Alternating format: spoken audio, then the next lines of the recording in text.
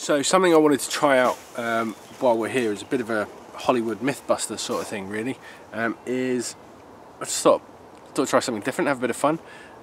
Can you start a fire with a shotgun cartridge?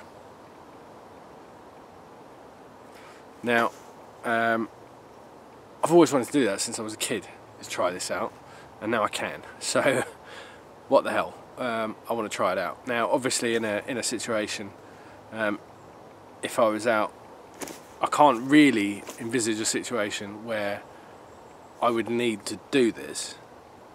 But if everything else failed and I had shotgun cartridges on me, could I light a fire with it and try it? First of all, what we need to do is have a look at the anatomy of a shotgun cartridge, starting at this end, which is the end with the primer.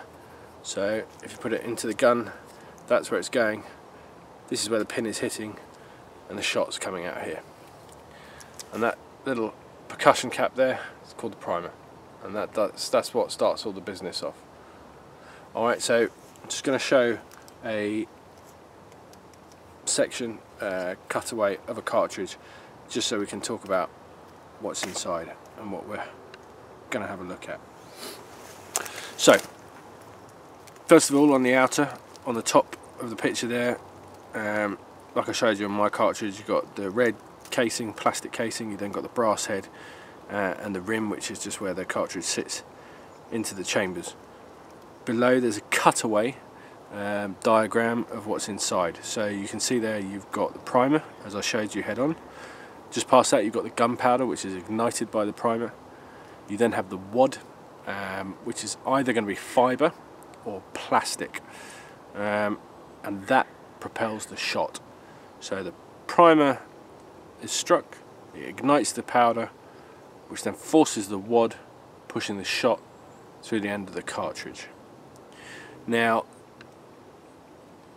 you've got different ones. These are fibre wadded, because I use these to shoot over agricultural land. There's a few farms that I manage, problems of pigeons and corvids, and you don't really want bits of plastic littering the countryside, and most landowners won't allow it, period. So fibre ones are biodegradable, so it leaves no trace. When you're dropping plastic wadding everywhere, it's pretty unsightly. You know, it's the size of the plastic wadding is the size of pretty much this, and it just sort of propels out, and you get left with this plastic bit of rubbish every time you fire. So imagine if you're firing 40, 50, 60, 100 shots, you know, it's going to make a bit of a mess. The fibre wad is just literally a little piece of biodegradable wadding, which is just like that, and it's made of fibre, and when it's fired it pretty much disintegrates, so there's nothing left. So let's cut this open, we'll see how it compares to the diagram, what's in there, and then we'll see if we can get it lit with a steel.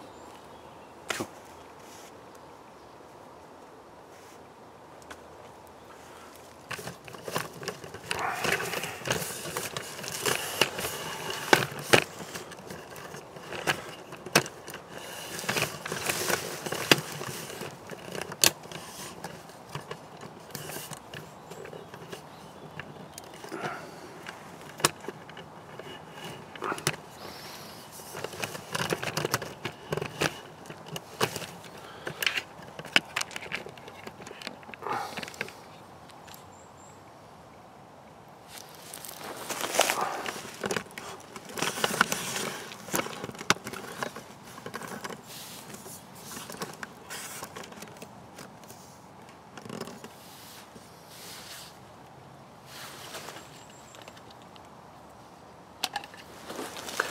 Right,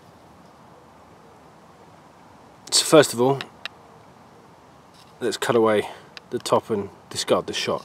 You see there the way it's all crimped in on the end. So I'm just going to ever so carefully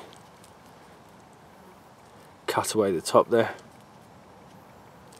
and hopefully it'll just pop off like a little lid. There we go. So you can see there all the shot, and it's actually quite a lot.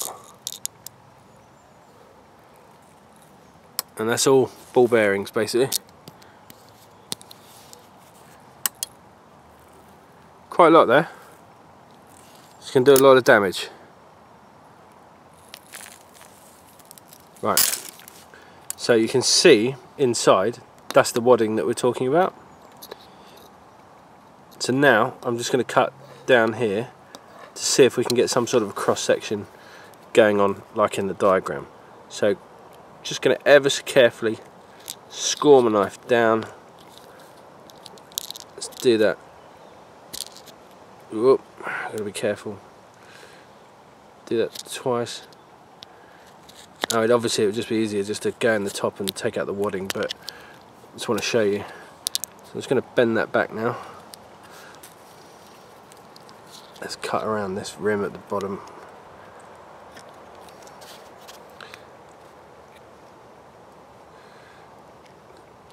It's tough material, it's pretty thick plastic. Right, excellent, there we go. So, just like the diagram, you can see where the shot was. Comparatively, it doesn't take up a lot of space. This is the wadding. It's a huge amount of wadding. That is the powder.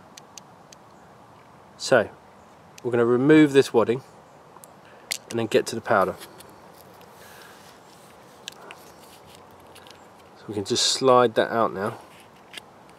And there you go. It's just, if I just show you now,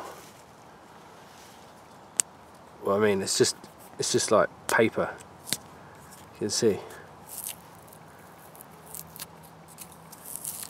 So I mean, it is literally just fibre. It's just like cardboard. It's just dense sort of paper material. Anyway, we can keep that, use that as tinder.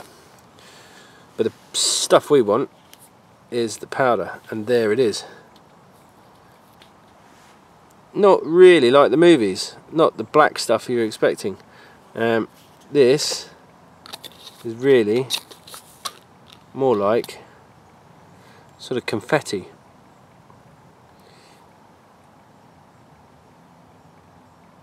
It's very fine sort of paper. Not the sort of thick, heavy black powder I was kind of expecting.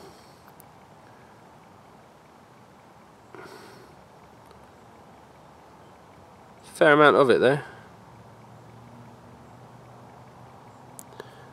Right, let's see if we can get this lit. So,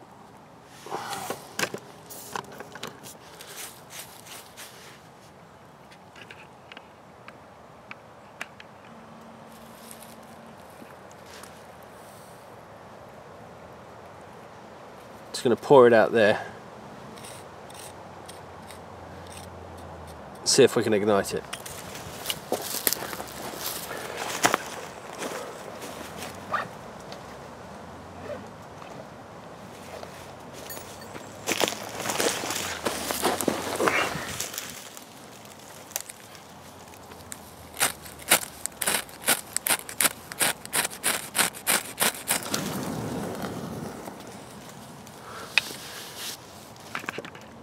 Yep, I think that's a winner. Caught a bit in my hand there. Pretty fast burning, but it ignited really well. Obviously it didn't go bang like a lot of people expect, because the only thing that makes it bang is the fact that it's compressed. Yeah, but because it's spread out in the open, it just burns relatively slowly to what you'd expect, but still pretty fast burning. So I think that's pretty conclusive to say that we can start a fire with that. Let's actually see if we can get one going properly.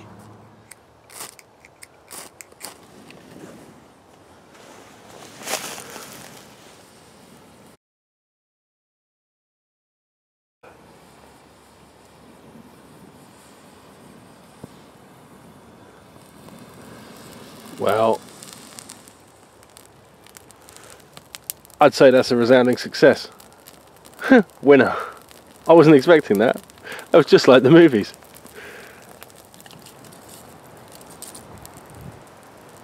was better than I was expecting.